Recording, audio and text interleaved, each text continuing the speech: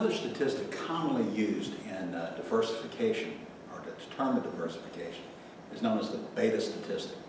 And beta is actually a measure of what we call systematic risk. And systematic risk is risk that affects all assets. So in the stock market, for instance, if you own stock and you see that the market goes down 400 points, basically all stocks go down because the market went down. On the other hand, if the market goes up 500 points, all stocks tend to go up. Market risk is a common example of systematic risk. And often in investment kinds of literature, you'll see the beta statistic. And somewhere in there, they'll tell you something like 1 equals the market with beta. What that means now is that 1 is the decimal equivalent of 100%. So if you have an asset with a beta of 1, that means that asset is taking on the same risk as the market. It has the same volatility as the market. And if you're taking on the same risk, then you'd require the same return.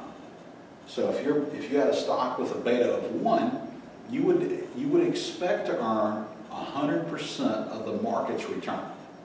If you had a stock with a beta of 1.2, that means you're taking on 120% of the risk of the market, and you would also like what? 120% of the market's return. That's beta. That's how you interpret it, and we'll talk more about that in just a second here.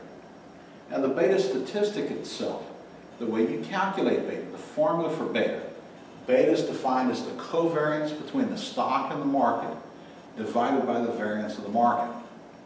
That gives you the beta statistic. As we just discussed, if you had a stock, if you were beginning the year and your portfolio or your stock had a beta of 1, and over the course of the year the market went up 10%, well again, you're taking on 100% of the risk of the market. You want what? 100% of the market return, which would be this expected return out here, which would also be 10%. And you should note that if you take beta and you multiply it by the return of the market, you get the expected return.